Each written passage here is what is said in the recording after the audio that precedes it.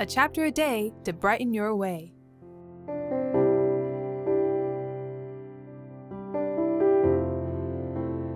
It's not easy, but let's persevere together. Hello friends, let us read the Bible together. Today we'll be reading Haggai Chapter 2. After the prophecy in the previous chapter, Zerubbabel led the people to devote all their energy to rebuilding the temple. However, Jerusalem suffered from a drought that year and the harvest was not ideal, so the people were a bit frustrated and disappointed. God understood their feelings and brought a message of hope through the prophet Haggai. Let's read chapter 2 together. Haggai, chapter 2. In the 7th month, on the 21st day of the month, the word of the Lord came by the hand of Haggai the prophet.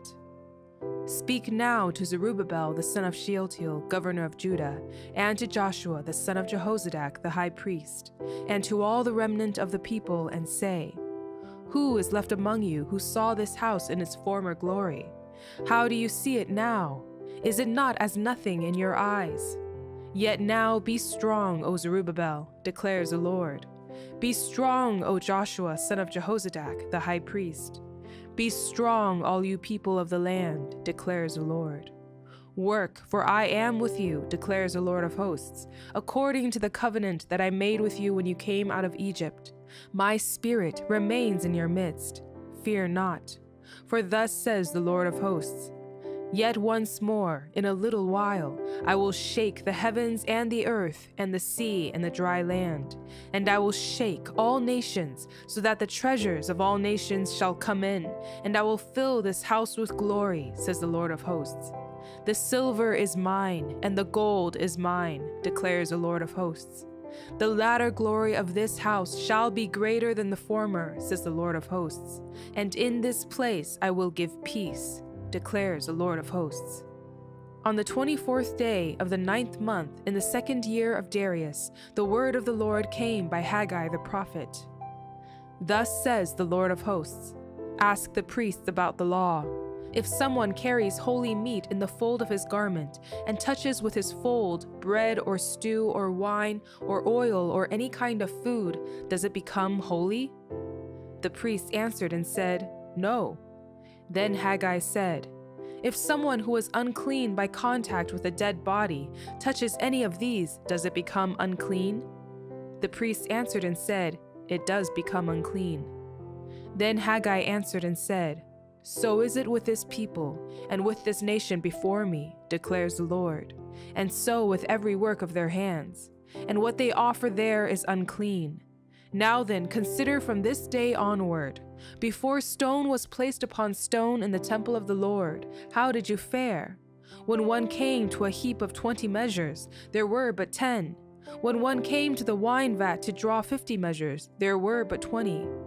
I struck you and all the products of your toil with blight and with mildew and with hail, yet you did not turn to me, declares the Lord.